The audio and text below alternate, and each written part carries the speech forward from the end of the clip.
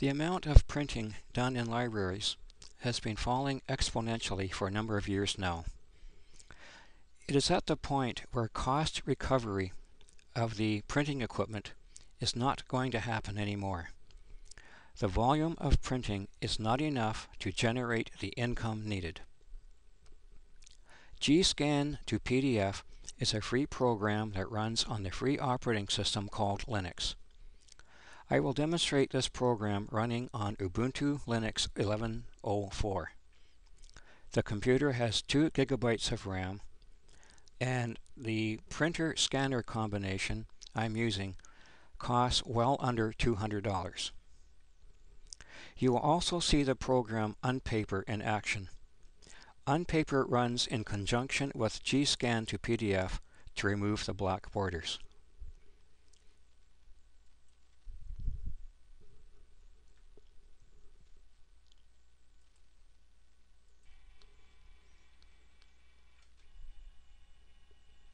Watch carefully. Blink and you'll miss it. There it was.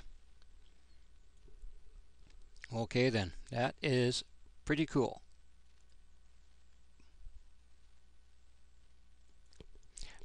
Now, one thing you have to be cautious of is that when you get this black bar between 2 pages of a book, sometimes it creeps into the text, and if it does, the program will remove the text along with the rest of the black.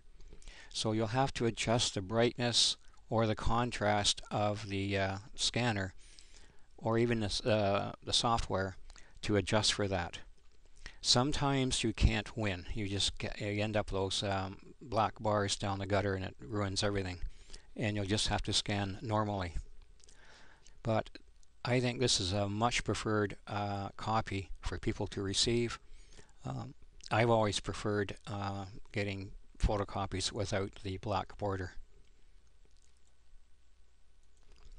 You may want to ask people to scan first and then print to save money on toner. That's up to you. So how did I do that? Well, we just click on this icon here. It brings up this box, and you go to Geometry and you select the paper for your region. You go to Mode, and if you're photocopying or scanning from a book, you would select Flatbed.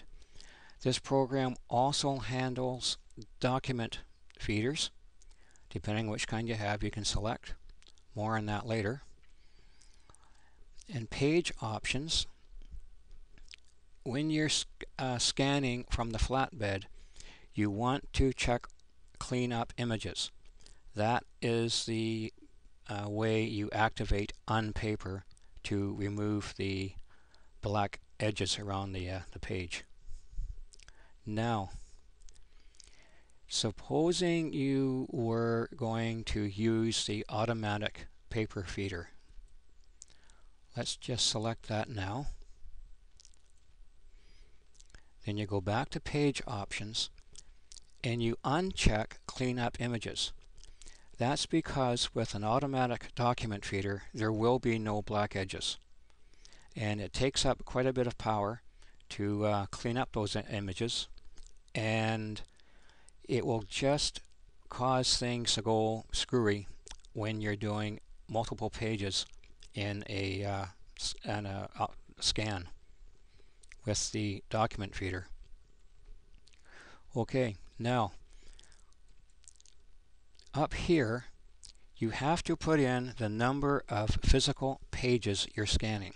Okay, not number of pages double-sided, but if I have 5 physical pages, I put in 5. Not 10 for the double-side scanning, 5. Okay. You select double-sided, then you put your pages into the scanner and do the first 5 pages, the front. Okay. Then after that is done,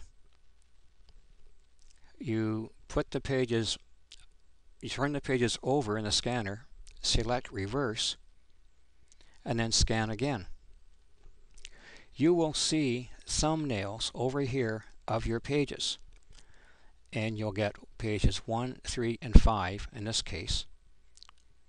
And then in the second scan you'll get 2, 4, and of course a blank page for 6. But if you catch my drift, what it will do is put the pages in order for you, as long as you tell it how many pages you have. The program is also able to do OCR scanned pages. It works very well. I've tried it, and there just isn't too much here this program can't do. And I think for libraries who are or that are in this squeeze of you don't have the volume of traffic on your copiers to warrant a great big large commercial one.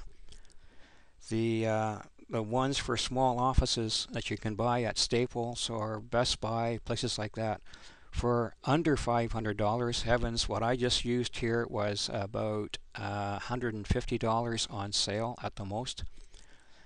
So it can be done, and this can save you a lot of money. A few years ago, I would not have recommended this because these lightweight machines wouldn't take too much traffic. But the traffic now just isn't there.